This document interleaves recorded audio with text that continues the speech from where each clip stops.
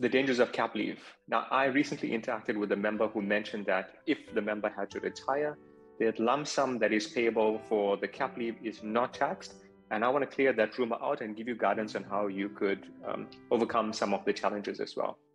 Let's take a look at this using an example that I've put together. And we can see here in my example, I'm saying that assume you have 100 days of cap leave. So that's 100 days of cap leave. And let's assume that each day is valued at 1,000 Rand, which means it's 100 days times 1,000. You've got 100,000 that comes to your total for cap leave. And let's also assume that your annual salary is 300,000.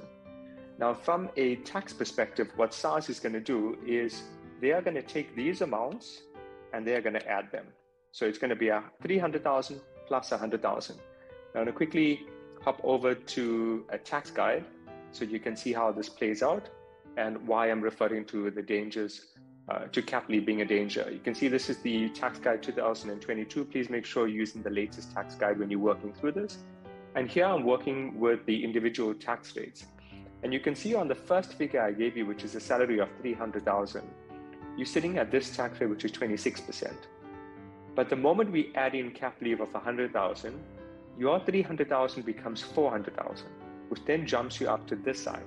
You're now moving up a tax bracket to 31%, which means you in essence are losing a chunk of your money that you would have received for your cap leave. You're losing that to tax.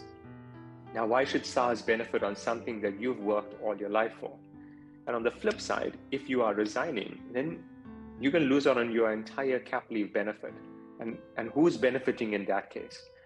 Now, if you want to know the secret behind how you can get cap leave to work in your favor, I share this inside the Retire vs. Resign Secrets.